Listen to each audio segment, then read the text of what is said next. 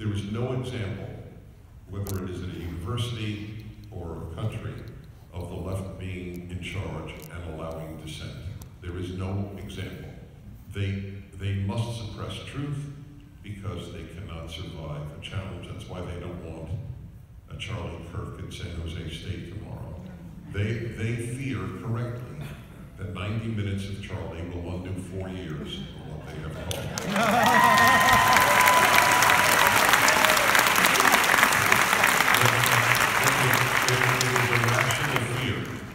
Florida is using PragerU material.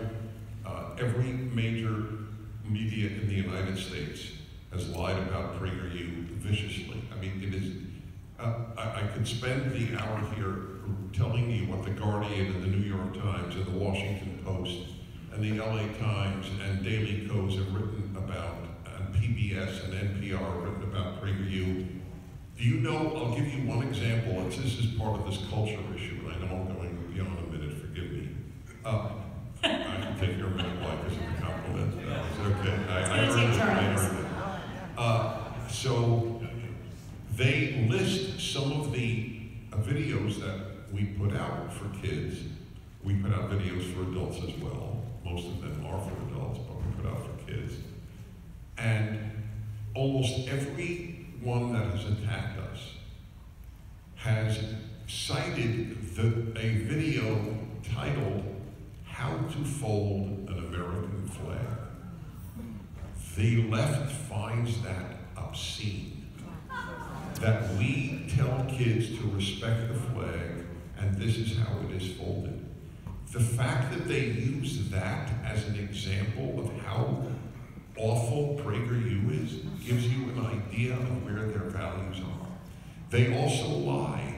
Many of them say, oh, and they also put out a video, this is not for kids, one of our regular videos, about did slavery cause the Civil War? They never watched the video. The entire point of the video, given by a West Point professor of history, by the way, is that slavery was the cause of the Civil War. They only read the title, and assuming we're conservative, deny that slavery was the ultimate cause of the Civil War, because truth is not a left-wing value. How do you fight this? You fight it by fighting. Okay? Good people are divided into 3 groups. I've said this 1,000 times. This is 1001. Good people are divided into those who fight, those who do nothing, and those who help the fighters. Those who do nothing is the largest of the group of nice, fine people. You have to either fight or help the fighters. Helping the fighters is as important as fighting. Because without supplies, I'm telling you, Charlie knows this. Charlie gets supplied. PragerU does. And talk radio. Talk radio is the original fighter for the United States of America. I would say you look at a whole group of fighters here, Dennis. A whole group of fighters. Charlie? Fighters. I'm just going to talk about one of the main things. The biggest attack vector against the trans mafia and the alphabet jihadis is medical malpractice lawsuits. And so if you are an attorney or you know it, this is a major attack vector and it's already being exploited. Now, I don't know how it's going to happen in California, but the fact that it's becoming a sanctuary state, these quote-unquote doctors, and they're really barbarians, they are doing 30 to 45-minute consultations, and they are putting kids in surgery for irreversible damage, and you're starting to see the medical malpractice lawyers, you actually finally, a use for these lawyers that have done such damage to our country in the last 3 or 4 years. Finally, we found something useful for them to do, to go, like, sue the crap out of all these companies and these transition clinics. And so, I don't know how you can be helpful, except we need to raise the level of awareness, because there are billions of dollars of judgments to be won, and as soon as these clinics are afraid that all of a sudden this 15-year-old will come back 8 years from then and they didn't have puberty, they can't have kids, they had a double mastectomy, they don't have breasts, and they're on antidepressants the rest of their life, then all of a sudden that's going to make them think twice about the butchering of our children. So that's really good.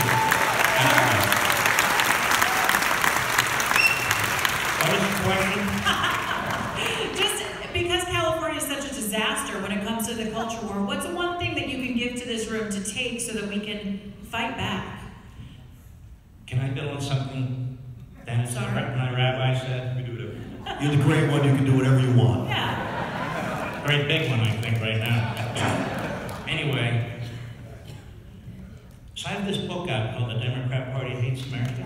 They do. Hold on. I'm not talking, listen. That title of the book, you go into a retail store today, it's in the back. We've gone to several Barnes and Nobles, they haven't even brought it out from the back. We complained to Barnes and Nobles, they said it's local decision making. My wife went into the local Barnes and Noble, didn't identify herself, and said, have you ever heard of this book? It's the #1 book in America. Manager says no. Have you ever heard of the author? Manager says no. I've sold hundreds of thousands of books for Barnes and Noble. She presses him, he goes in the back, comes out with 7 books. He said they just arrived 3 days ago. It's the title of the book. The book's 400 pages long, with 65 pages of footnotes, talking about the Democrat Party and eugenics and slavery and segregation and poll taxes. You can't name a single Republican that ever supported any of that. Not one. The progressive era that was advancing eugenics against what they call idiots, imbeciles, and blacks. Because they want a more perfect society, you gotta weed out the imperfect people. Nothing is said about this. You look at, I said, let me take on FDR. I can't do it all here, but I want to make a point. FDR, 1940, a bill hits his desk, bipartisan bill, a federal law crime against lynching black people. He wouldn't sign it, which is why Joe Louis, the great boxer, got up and said, I will never vote Democrat again. And why did he do it? He was running for an unprecedented 3rd term. He didn't want to lose the South. That chapter in the book, to me, is the most powerful chapter in the book. And I'm doing everything humanly possible to get the information in that chapter to as many human beings as possible, particularly in the black community. One more. Lyndon Johnson, he didn't have an epiphany, suddenly became this great civil rights leader. Every single civil rights bill since the end of the Civil War was supported by, promoted by Republicans. Democrats opposed every single one, even when he was president. 1957, Dwight Eisenhower has a major civil rights bill on his desk. Lyndon Johnson, the majority leader of the Democrats in the Senate, goes to Eisenhower and says, I'm going to kill your bill unless you take the teeth out of that bill. You take the enforcement mechanism out of that bill, I'll stop my guys, meaning the Southern segregationists, from filibustering it, because they filibustered every single civil rights bill. Eisenhower was furious.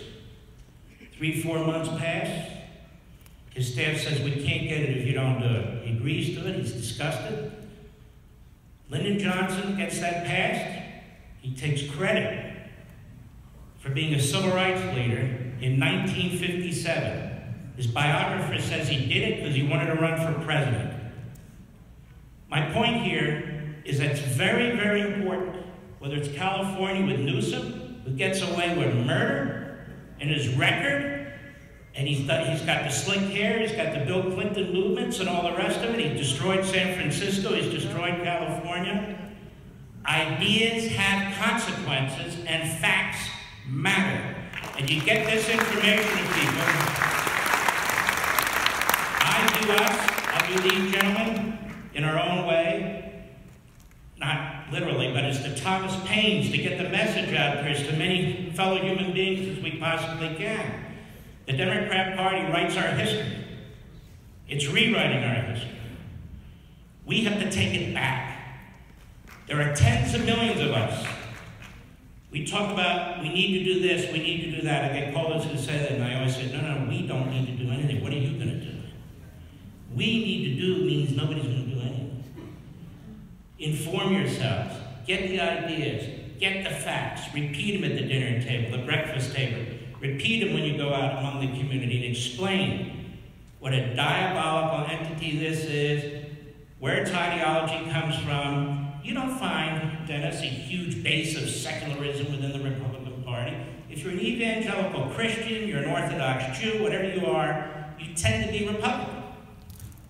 And by the way, I'm not even a fan for most of what the Republican Party does these days. That's beside the point. The Republican Party is a political party. You can have quislings, you can have leaders, whatever. The Democrat Party, it's a political party, but it's an autocratic party. When it runs and it wins, it's how to change the entire institution of this nation. The Republican Party wouldn't know how to change the entire institution of this nation, and that's okay. They want to change the voting systems, get rid of the Electoral College, get rid of citizenship, the border's wide open. They want to take over the courts, hack the Supreme Court. They want to do all these things. I finished writing this book, and that's why I came up with the title, The Democrat Party Hates America. What am I supposed to say? The Democrat Party loves America? Try writing that book. My point to you is, roundabout, you're going to have trouble finding that book in a retail store. It's really quite shocking. You'll find any other book with the F word on it and everything else. Say that again? The genderqueer book. I don't even say that stuff. I leave it to Char. But you understand what I mean. All right. I'm sorry. Thank you, Brandon.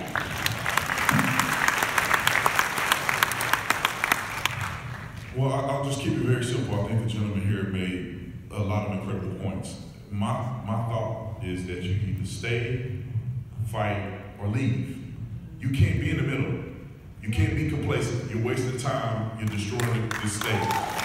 So if you want to leave, you should leave the state and go have fun and enjoy all the other beautiful states in this country. But if you do stay, you need to fight. Yeah. And fighting is going to take a period of time. It's not no overnight success. It's not a get-rich-quick scheme, because it didn't take overnight for all of this to happen. So you have to methodically start by teaching your children, by focusing on your family. A lot of times you see people go out and they put the signs up and they become activists for all of these things in the world, but they forget about their own family. You need to be an activist in your home first. Teach your children to be conservative. Find ways to be innovative in the conservative movement. I saw Vivek, not Vivek, but it was on the debate stage at the presidential debate, and I think Nikki Haley was bashing TikTok. Now, I will say this, as a young guy that's on TikTok, not because I want to be, it's because I have to be. You have to understand the landscape. I wish that I didn't have to go on TikTok and deal with none of these social media platforms.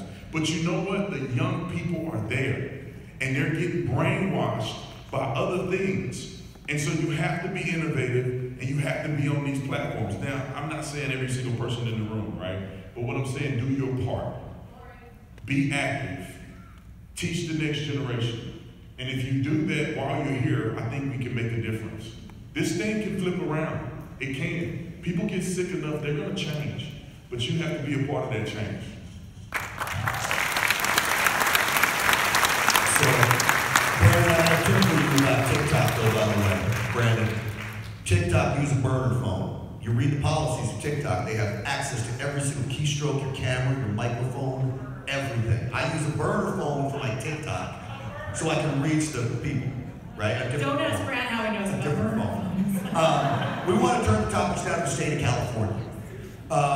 Some of the biggest news right now is, of course, Senator Feinstein has died. Flags and half staff out there. She served this state a long time. Towards the end, boy, she did a lot to damage us in the country. But this is not a unique idea. Charlie, I want to ask you. What do the Democrats do now? There is ideas floating around that they can make Kamala an offer she can't refuse, because she's not going to want to go willingly. Make her a senator in California, and lo and behold, Mark Levin, your friend Gavin Newsom, can swoop on in and become vice president, and Lord knows what happens next. Charlie, what do you think about the Feinstein situation? Is that scenario, or they even have the cojones to run a move like that? Yeah, you're going to learn a lot about the Democrats' panic for 2024 based on how they're going to fill the Senate seat. It's actually going to be a big tell. I know we'll get into this in the 2024 segment, but 2023 didn't go exactly as planned for the Democrats. That doesn't mean we're necessarily going to win next November, but they thought Trump was going to be in a very, very contentious primary. It's a blowout. There is no primary. The Secretary of Commerce debate at the Ronald Reagan Presidential Foundation. You hear what I said? None of those people are even going to be vice president, let alone department interior. What a disgrace that whole thing was, by the way. I mean, that was an absolute disgrace. You couldn't even hear what they were saying. They were talking over one another. Second thing is they thought that these indictments against Trump were really going to hurt him. No, actually it made his base even stronger, and it's expanded his appeal. Third thing, you're going to laugh, is they thought that Joe Biden was, they can't believe how unpopular he actually is. Almost to the place where they can't chase enough ballots and do enough crookedness in Maricopa County to make up for it. So all these dynamics are coming at play. The question is, do you try to not have Joe Biden run? They would love that. What I mean they, the oligarchs, Laurene Powell Jobs, George Soros, Reid Hoffman, Barack Obama, Valerie Jarrett, the people that are actually in charge. Joe Biden's not in charge. But it's a lot easier said than done. So then your backup candidate is actually worse than your candidate, Kamala Harris. And then do you open it up for a primary? Because, you know, the party of democracy, they don't like voting. So, by the way, every time you hear democracy, just replace it with oligarchy. That's exactly what they mean. And I'll prove it to you. Our oligarchy is under attack like never before. Our oligarchy is so fragile. They don't mean democracy, they mean oligarchy, which is a ruling of the few, ruling of the elite. And so you're going to be able to tell a lot. Gavin Newsom is definitely getting phone calls from the masters of the universe. And he said he's going to have to do affirmative action pick, right? Like Ketanji Brown Jackson style. So he has to, you know, pick a black woman, I think he said, which, you know, narrows it down. He could go Karen Bass, but she has her new gig, so that's not going to happen. Could go Meghan Markle, which, I'm telling you, heard it here first. Could be Meghan Markle. I seriously hear Oprah all the time. Yeah, I mean, I think it could be Oprah, which would be interesting. So no way on the Kamala play. No, I'm not saying no way. I'm saying that the Democrats are not in a comfortable place. They thought that Trump would be dead to rights in a 5-point race against Ron DeSantis. They thought the media was ready to slobber over a very bloody Republican primary. They thought Trump would be in wounded animal posture in the corner and not his best. It's the opposite. Trump is looking far more presidential than anybody else running for the presidency. He is on message. He's focused. The base is behind him.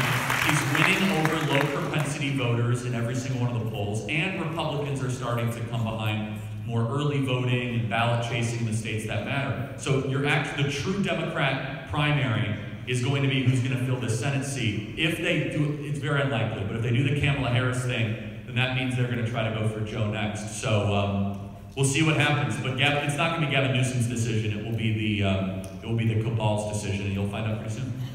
I don't know. I mean, it just seems odd that she would want to go backwards because you still have to imagine her ego is still in the She could still be fired. She could still be fired. All right, so Mark, we have, I don't know, anybody in the room know about our DA, George Gascon? Yeah. Ricky Ricciardo, thank you. So George Gascon, not so popular around here, but he is the DA, and he enraged us again last week. We had a sheriff's deputy who was assassinated in his cruiser on duty by an individual who was arrested, and Gascon said that he would go out and go after him with the fullest extent of the law. Well, he lied. He did not make it a death penalty case. It's a life without parole case. Knowing that at the same time he is making this pledge that he's going to put him in jail for life without parole, that he is working on a bill to give parole to people who are in jail with the sentence of life without parole. I mean, this guy is an absolute disaster, and he is a liar, but he's got George Soros' money behind him. So, Mark, do you think people are waking up? We see some glimmers of hope in San Francisco and in Oakland, but do you think George Soros has the power that he did a few years ago when Gascon was elected? See, I'm not as optimistic as everybody else. That's why I asked you.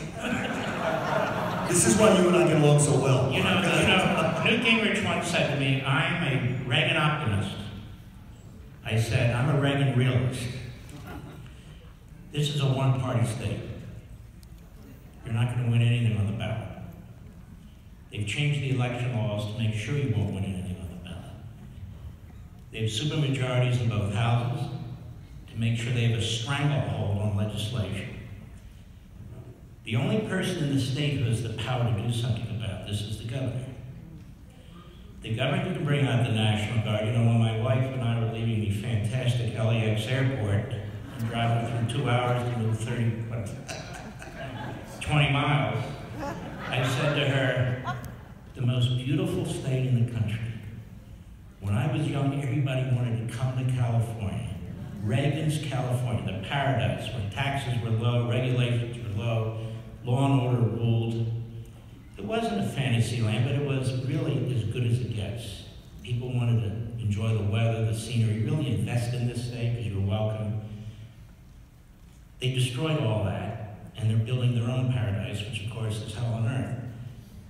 We have to be realistic about what can and cannot be done. The governor has the power, not the president, not Congress. The governor has the power to take these cities back. What can the governor do? Well, what did Governor Reagan do? So first he would send in the state police. Then he would send in the National Guard. He would tell them not to use deadly force. Then they tried to burn down the administration building, one of the college campuses. The National Guard said, if we don't use deadly force, we can't stop them. He said, do whatever you have to do. That campus belongs to the people of the state and not to these rioters and Marxists. You say that today, there's something wrong with you. I will give you a little look at hope. Philadelphia, you saw what happened there, which happens in LA a lot. Where through social media, they literally had 100 people storm these stores, 10 minutes wiped them out. The Philadelphia police, I honestly believe it, I grew up in Philly. It's among the greatest police in the country. And when let to do their job, they are the hardest hard-asses in the country. I can tell you this, it's the truth. The police chief there, who's an African-American, he put his foot down. He said, we're gonna track these people down, they're gonna pay a price for this. The mayor, who's a lib, really couldn't say anything at that point because the people were disgusted. The DA is a Soros DA, who's like murders out and everything, but they rounded up 60 of the 100.